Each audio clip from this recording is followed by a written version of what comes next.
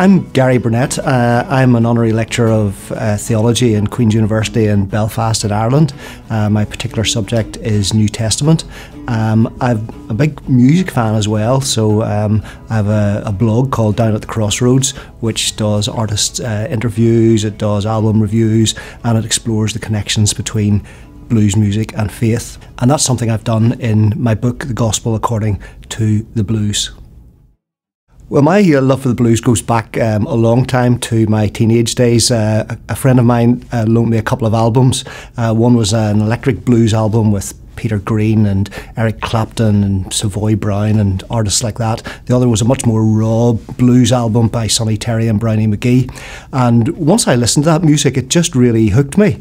And I really was not listening to the kind of pop music that my friends were listening to. And so a lifelong sort of love of the blues ensued. Now, I do like other music as well, but blues music is something that reaches into you, grabs you, it just arrests you. It's something that is raw, it's visceral, and I think that's what the enduring power of the blues is, because it comes out of this situation of human suffering, the situation of the black communities in the southern states in the first half of the 20th century.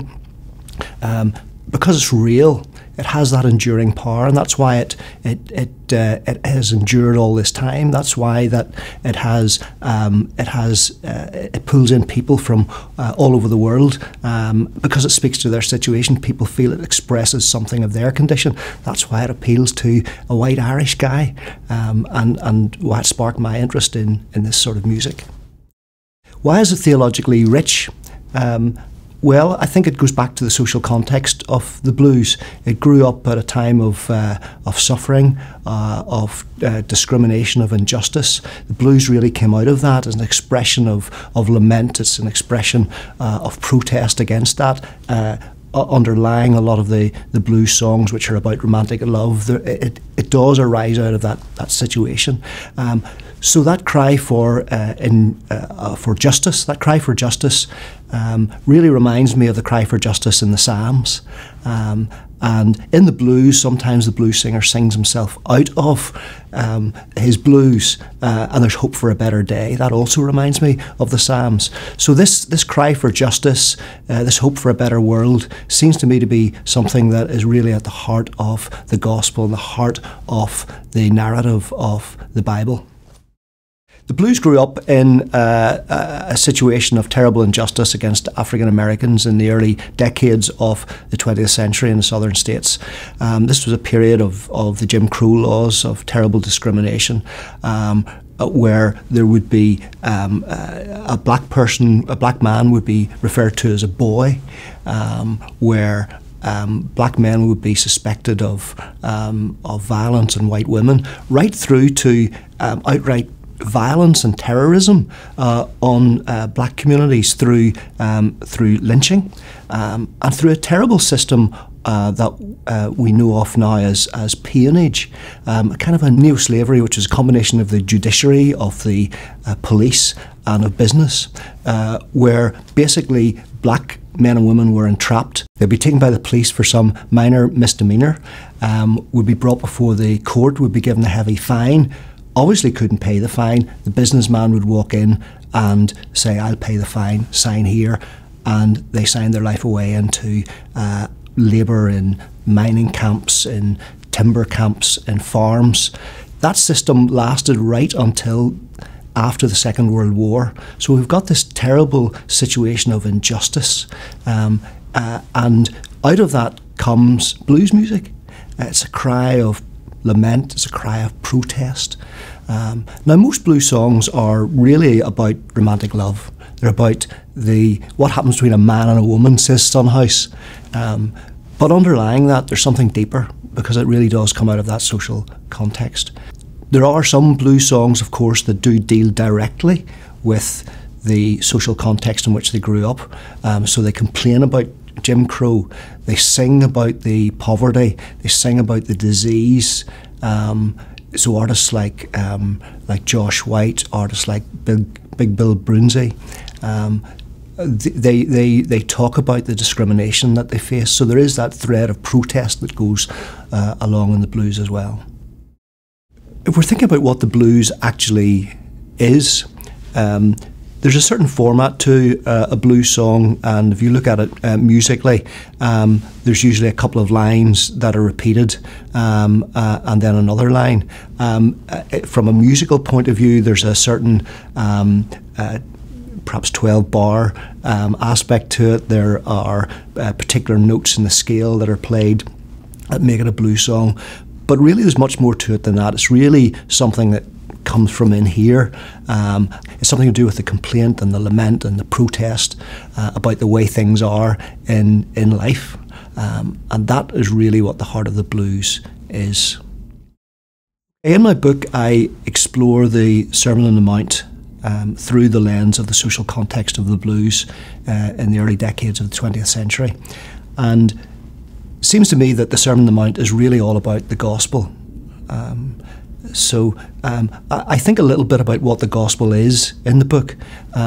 Is it simply justification by faith that Paul talked about, or is it something different than that, or something more than that? Did Jesus preach the gospel? Is a question I think about. And for me, Jesus really did preach the gospel, and in the Sermon on the Mount, we really do have the gospel. In Matthew 4, we have Jesus travelling around Galilee, proclaiming the kingdom of God and displaying that through his mighty acts. Then in Matthew 5, he sits down in the mountain and he starts to talk about, what is this kingdom of God like? What's life like under the rule of God? And we find that those who hunger and thirst after justice are the ones who flourish in this kingdom. And as we read the sermon, we begin to see a lot of issues about life, what life is like when God rules. That seems to me to be the essence of the gospel. And so the Sermon on the Mount is about real life. So when we look at this music, this blues music, which is very much about life, it's about the nitty-gritty of life. It's about human failure. It's about aspiration for a better world, and that strikes me as being what the heart of the gospel is. It's about what life is. It's about human failure. It's about the aspiration that things can be better. All of these things, these themes we find in the sermon, and the blues seem to me to be a good context for exploring all of that. So in the book, I explore things like peace, like love of enemies, like wealth and possessions, explore systems of domination. These are all things that the blues speak about as well. So it's a good conversation partner to really look in depth at what the gospel is really all about.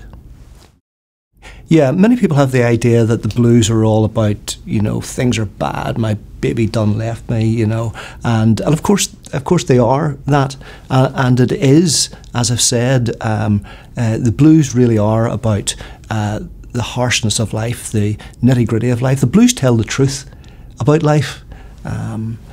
So the blues really are very much a lament, if you will, but they're much more than that. And if we look at some of the blues songs, take a traditional song like Trouble in Mind. So the singer says, I'm going to lay down my head on some old railroad iron. Well, that really is the blues. And yet, at the end of the verse, the singer says, the sun's going to shine in my backyard someday. So we've got these two things juxtaposed. B.B. King said in one of his songs, there's got to be a better world somewhere. So somehow the blues singer sings himself out of the situation that he's in. That reminds me greatly of some of the Psalms where you have this lament, the poor man crying to God, the person crying out for justice. But then at the end of the Psalm, there's hope again. So this dual aspect of despair, of lament, of a realisation of what the human condition is, about the truth about the human condition, and the idea of hope are two aspects, two very important aspects, perhaps the heart of the gospel. It seems to me that that is the theme, if you like, the golden thread running through the narrative of the Bible. This hope for God this hope for God to work in His world, to put things right in His world. So the Bible tells the truth about the way the world is.